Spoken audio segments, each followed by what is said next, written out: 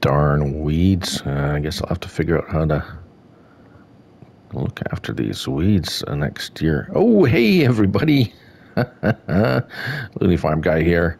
Welcome back to Uncle Tom's farm, and the corn is ready to harvest. We have leased a corn harvester header. Actually, we did a contract for corn. That's why I came up, and it's like, oh, okay, you know, that makes it kind of worth it to lease a corn header. We'll have to get one eventually, but so we did a contract and made some money, and we got a bit of corn left over, so that's cool. We're gonna save that, and then we'll have this corn.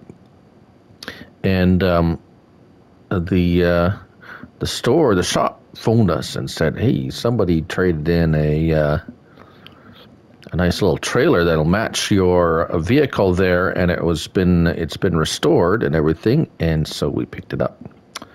So that's why the money's down a bit. But doing that contract, I went back and forth about half a dozen times at least, trying to empty out. So we've just doubled our capacity, and it's going to come in very handy for when it comes time to sell our crop. But what we're going to do here now, and let's just hop in here. We went from 20,000, now we're up to 40,000 liters. That ought to do us for a bit, and it wasn't too much money, about $25,000. There is a corn header for a used corn header for sale too, but that's going to wipe us out monetarily, and I don't want to do that quite yet. So, and then to buy something that I'm going to have sitting around until next year, we're not going to have another corn crop. So I love how this old girl starts.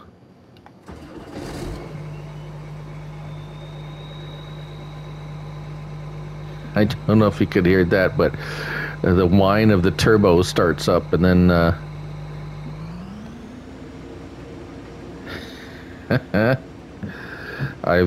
if you haven't noticed, I've modified this harvester a little bit. She goes a bit faster than what the so anyways, yeah, don't mind that so much. Just how we get things done here on old Uncle Tom's farm. But we're going to be doing this for a bit. Oh yes, and I did manage to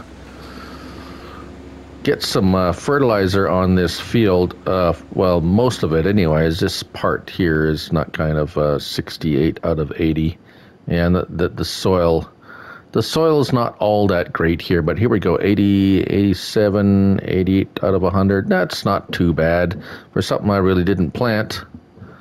So, yeah, that's what we're going to do. Pretty much everything else. Oh, see, there's the nitrogen was, yeah, where the nitrogen was bad at some point here. I ran out of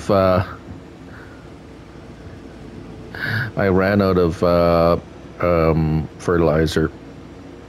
And then, so it was like, okay, well, it'll have to do, but I'm not sure what, well, we're going to, we might put a cover crop in here too, and because, you know, it's just because we can, and we're just going to go whole hog into that whole cover crop thing and see if we can save ourselves some money on fertilizer. And we're going to we'll have to look at getting a plow. I guess we'll have to lease. See, this is going to have to be plowed now that it's corn. If we look at our little handy dandy map, let's see here, growth. So we got rocks too. That's going to have to be something that we're going to have to deal with. Let's turn that off for now. Mulched, we don't have anything to mulch.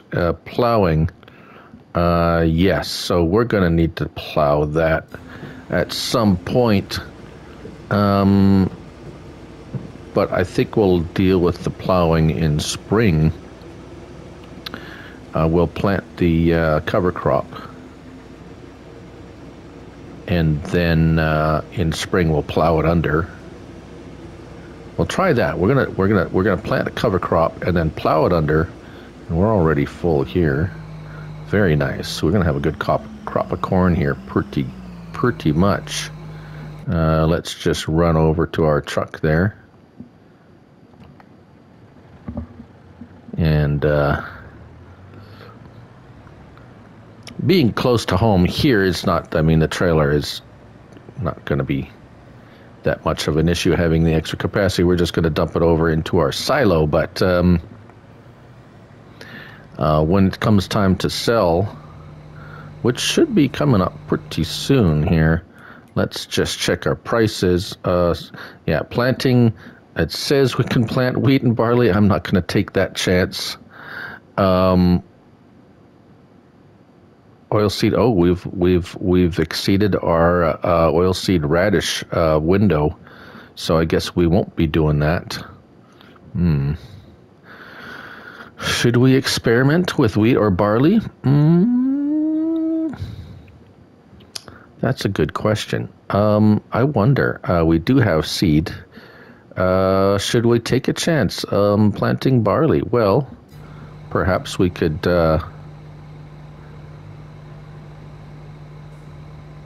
I don't know, plant a strip perhaps. Maybe we should do that. We'll just plant a test strip and see what happens, because one strip, I don't want to plant the whole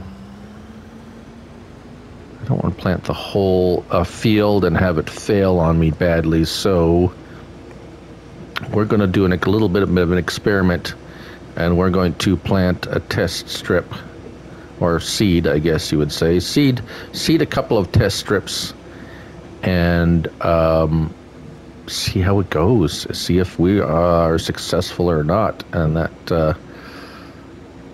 it's kind of a bit of an odd thing for this part of the country, but that's what we're going to try. So I'm going to finish this off, and then we'll come back, and we'll come back. You can rejoin us when we plant the test strip there, and just see that happening, and then we'll we'll see what goes from there. All right, hey everybody. So we've finished the harvesting. We've returned the corn header. How much corn did we end up with? 62,000. Now remember, we had about 10,000 liters left over from our contract, and so we're still looking at January for our best price. Right now the corn prices are pretty low. We're not going to get much money. We really have to maximize every penny. So yeah, we'll have to wait till January and hope for that $500 per 1,000 liters, or $5 per liter actually, and what it kind of really works out to price. But anyways, so on with the experiment. Got the old case out. Oh, case. It's Massey Ferguson. Sorry. My apologies. It's red. Let's turn that on and drop that down. And we're going to throw some... is it not going to let me...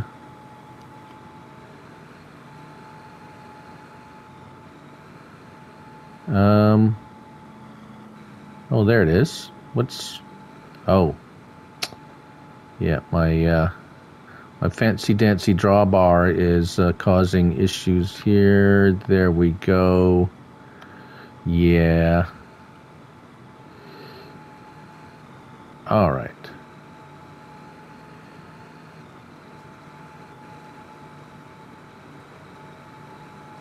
So we're going to do a couple of strips of barley here, and just,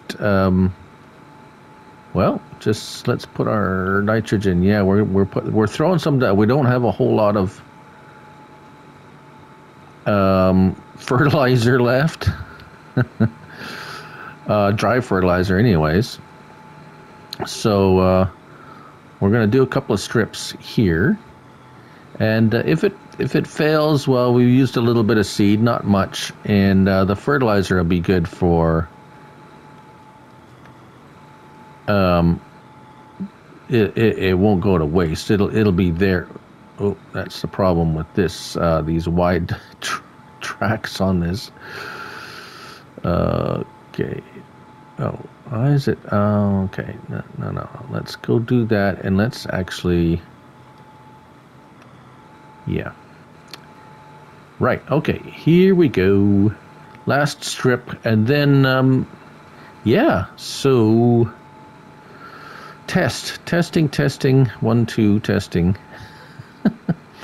And then yeah, it's early in the day, but we could probably. Well, I could probably spend a little time cutting a little bit of grass around the. It is November, but the temperature seems to be. That's a good question. Where is our weather? Oh, here's our weather. So 20 degrees, which is a beautiful November day. So looks like we're getting some. Now, I'm a little suspect of this December 17 degrees, January 5 degrees Celsius. That is like not typical Saskatchewan weather. We're December minus 30 would be Celsius, would be more of a January, like the minus 30 range. Definitely February is going to be not 11 Celsius.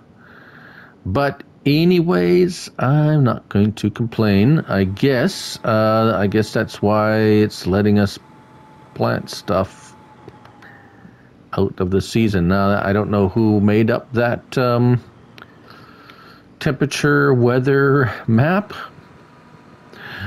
but that weather sounds more like the Midwest U.S., not Canada. There's nowhere in Canada that it gets 17 degrees in December, really. No. But anyways, we're going to go with the flow. Let's say it's an exceptionally warm year, and 20 degrees in November. I'm not going to complain about. Just a little odd. Right, let's park this old puppy back in the garage. We're going to let's go over to the house. Let's do a little bit of cleanup. I don't know if I did I tell you I bought these. There's a really cheap kind of a homemade-ish used set of it's a tedder and a rake. Yeah, don't look at the Ross Lamash. It's someone. Anyways, yeah, really cheap set of rake and tedder that I'm using to make hay instead of just grass. So maybe we'll cut the grass and we'll spend a little time doing that. Also, I have to go. Let's pretend we go down to the local hardware store, and we're going to get ourselves a water hose. There we go. And let's see, where's the... Oh, it's... let us pretend that there is a hose that we connected to the well so that we can get over to the well here and hook up our hose. There we go. And give this old girl a wash. Get her all cleaned up for the winter so we can put her away. We're not going to be using this until spring now. And we're going to keep our eye out in the used equipment for a plow.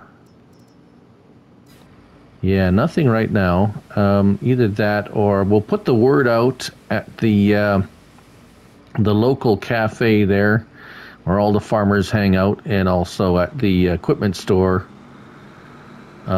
So that if anybody's got a plow, I don't want to buy a new one. It's not something we're going to be using a lot.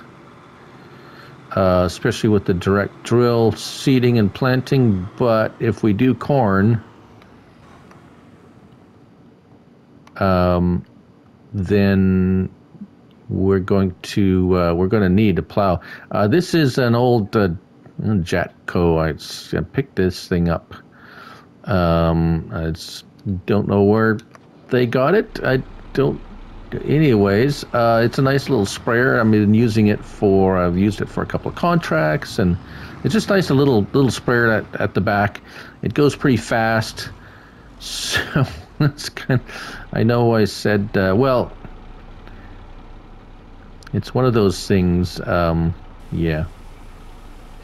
It's, I don't know if it's really something that's particularly available in these parts, but there is one out back of the old equipment dealer there, and they fixed it up, and so she works.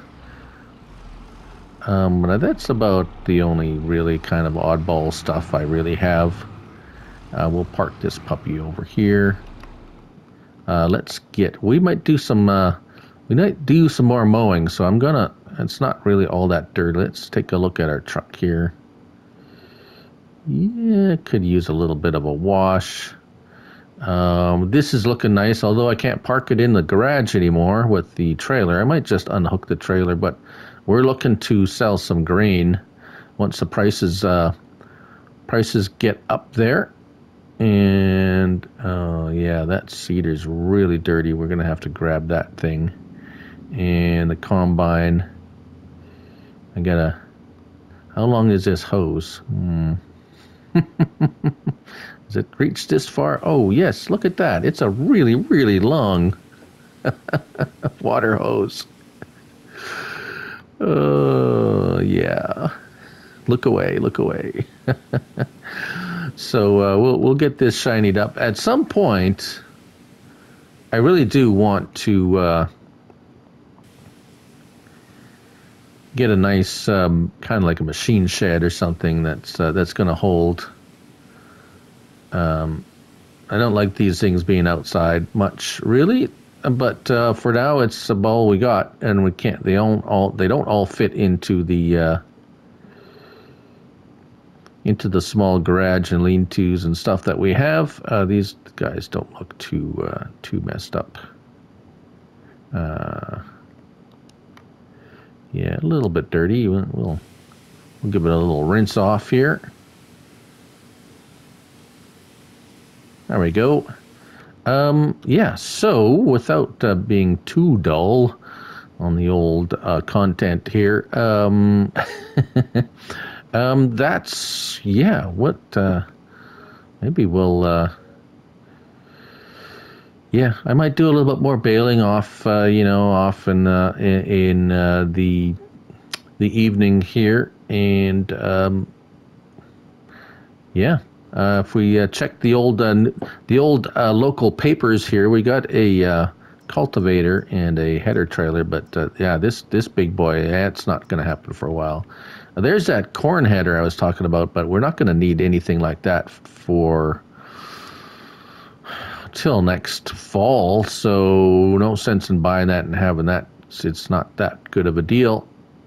And so we got that planted. What are we looking at here? Anyway, I didn't even look at the what it's telling me here. 74 of 80. Well, actually, that's not too bad for a expected yield. 80. The loamy sand is like the worst soil you can plant into. So we're not going to get fantastic, super duper yields. Same with this grass field, so I might as well keep it grass. Grass will be good. And yeah, so we got to, yeah, so that's the plan, Stan, and we're just going to continue on. We're going to keep an eye on any extra work around the area. And let's close that up there. Yeah, and there you go. Let's get our the flashlight off. So yeah, well, thanks for joining me. We'll see you. Maybe you'll stop by again, and we'll see what happens through the through the winter. We'll probably catch up to you when it's time to sell, start selling some of our stored grain, and then maybe some deals will pop up. I don't know what are we looking at for. Yes, a plow. Gonna need a plow. We're gonna have to probably stock up on maybe some fertilizer. I don't know. We'll see what happens. We're just kind of like moving along here. And then we're gonna have to decide what we're gonna plant, right? What are we gonna plant? Are we gonna plant maybe some soybeans, because it doesn't require fertilizer, so that could be a nice cash crop that's not going to cost us too much to put in. Anyways, there you go. I'm Louis Farm Guy. Welcome and thank you for watching Uncle Tom's Farm here out in the middle of nowhere, Saskatchewan. And we're just enjoying the beautiful November weather. And so, thank you for watching as always. And remember, it's only a game. And so, till next episode, we'll see you then. Bye for now.